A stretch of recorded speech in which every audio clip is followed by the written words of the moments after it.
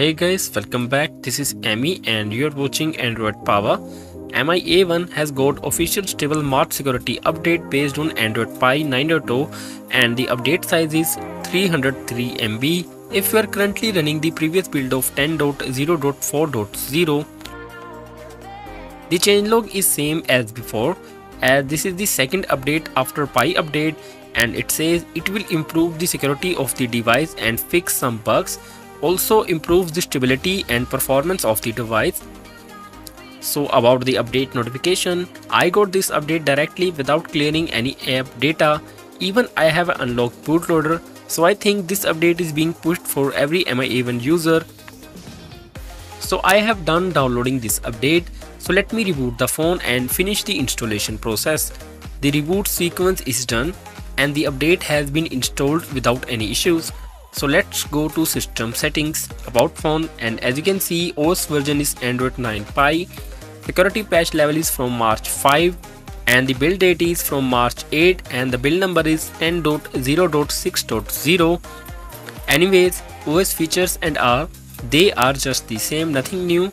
You have the same camera app, and talking about the camera app, the shutter speed is fast, no lag while clicking multiple pictures, no new modes, and no EIS update on the camera app.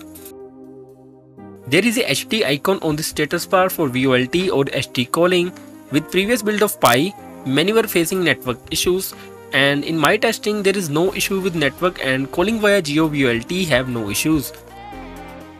Wi-Fi and Bluetooth are also working fine, and if you still have network issues, please do let me know in the comment section below. Regarding the location, I tried locking my location and it takes some time to lock my location, but no issue with GPS and location as of now. And regarding the fingerprint accuracy, fingerprints unlock the phone in about a second. In this update, fingerprint is same as before.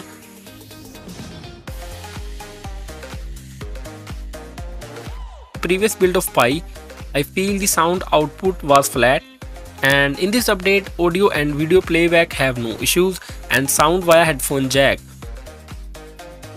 I feel the loudspeaker is same as before like previous build, and listening music is not that great. Also in previous, swipe up on home button gesture were laggy. If you enable this option, hardware buttons will be disabled, but still backlight will be on, and still they have not fixed this bug. Now you won't find lag scrolling through recent tab. So if you guys want some gaming and battery test and also some other general performance test, please do let me know in the comment section below. I will make a separate video on Mia1 March update changes, battery and performance test. So till that, moving to the benchmarks, the Geekbench score for single CPU core is 881 and multi-core score is 4379, and Antutu version 7 score is 77521. So that's it for now. Hit the like button if you find this video helpful. Thanks for watching and I'll see you guys next time.